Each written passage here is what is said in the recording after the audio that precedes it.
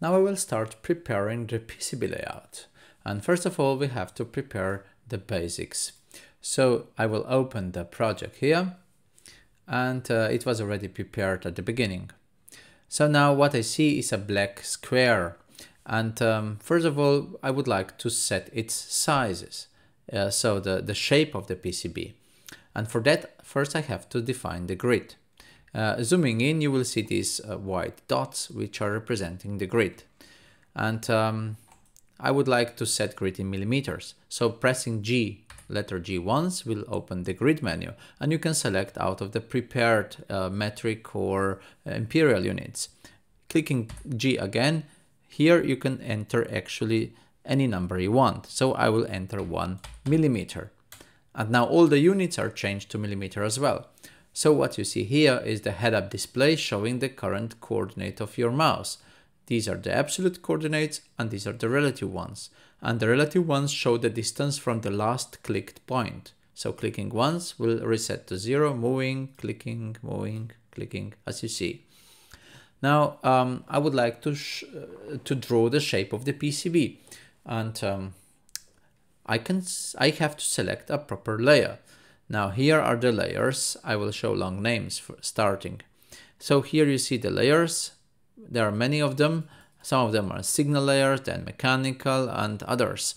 And there are so many they actually do not fit the screen.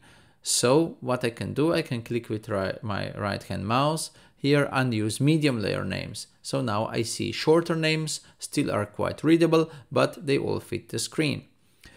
If you want to even filter them out, you can click here on LS and you can select all layers or maybe just signal layers such as top and bottom, or the non-signal layers such as the silk, the solder, the paste layers, or maybe mechanical layers.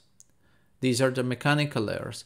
Now, if I double click here, I can actually open the menu with all the layer properties. Now, which layer to use for the PCB shape? Well, you can use mechanical layers, any of the mechanical, or you can use the non-signal layer called keep out layer. Now, I will just open all layers again. So the keep out layer is actually defining the area in which the tracks and the components can exist. And it could be different than the shape of the PCB. Therefore, I would like to draw the shape of the PCB on mechanical layer.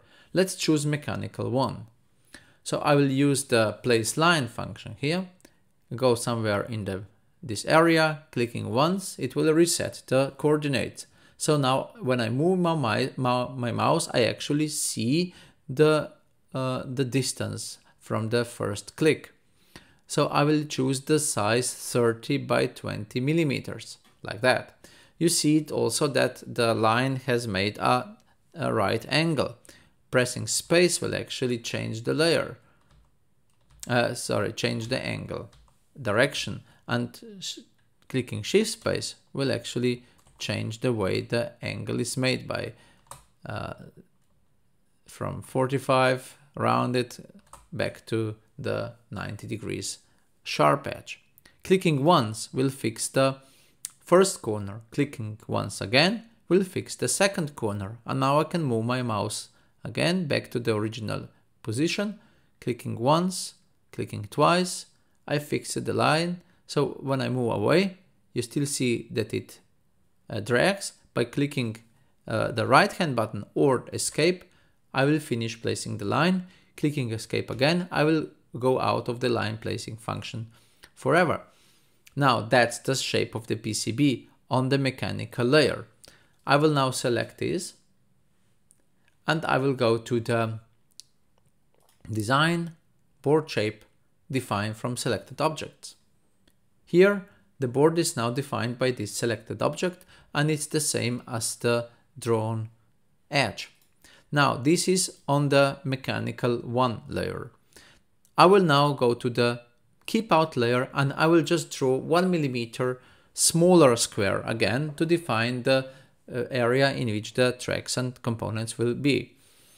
And I can just click here again, and since I have already defined the grid of 1 millimeter, it's very easy to me to draw again this area.